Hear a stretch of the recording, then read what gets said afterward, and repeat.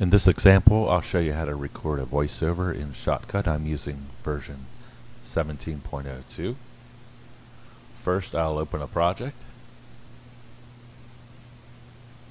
Double click that. And it's loaded.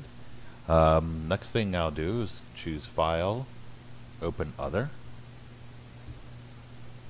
Then we have to look under Device. I'm on Windows right now, so it shows Direct Show. Other operating systems will have different lists of devices here. And I'll choose for audio input my webcam. There it is. And click OK.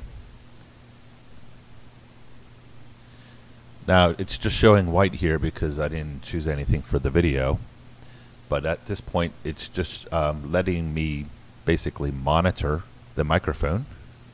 But I have to actually start the capture process. So you choose Export. I'm going to choose to save in a WAV format. So I'll type in WAV here for the preset. Click the WAV preset. And then click Capture File.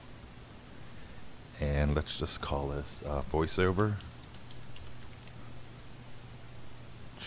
And choose Save. I already have one. Okay, that's fine. Now at this point I can go back to the project, start playing it, and talk over the top of it. The horses are on the beach.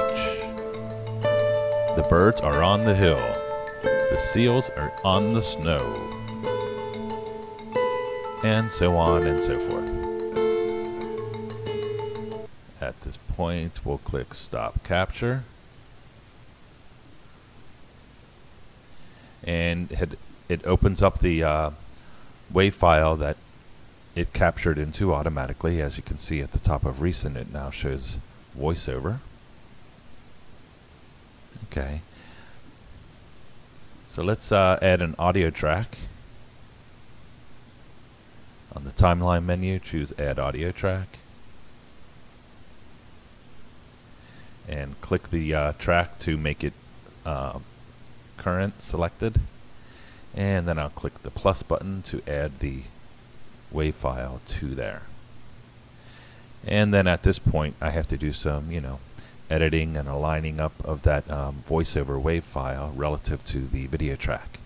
But that's basically it.